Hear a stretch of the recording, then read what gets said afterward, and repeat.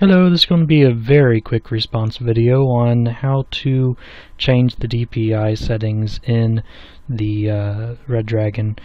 Should be really easy. Once you get into your Redragon menu right here, should be very general stuff. I always use the 17 and 18 button here, if you can see that. As you can see, I can do this, and each time I click the button, it goes wildly out of control to pick my DPI settings. And my lowest one is 400. This is 400. So I go to DPI. This is your first setting, second, third, fourth, and then my fifth, which I almost never use. That's way too twitchy. So basically what I did is, to get down to 400,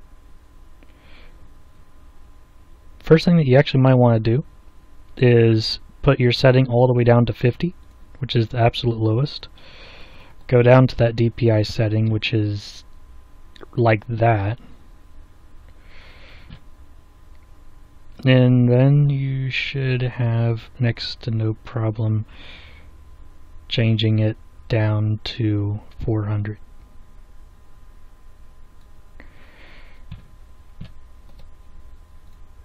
And now you're set at 400 on this DPI for this setting. That's probably the easiest way to do it. So this is a really quick response vid. Hope this helped you out. Also, something else, just note here, you have different profiles you can choose from. I just use this one profile, that's it. But yeah, hopefully that helped you out, bro. If you need anything else, feel free to rate, comment, subscribe, and until next time.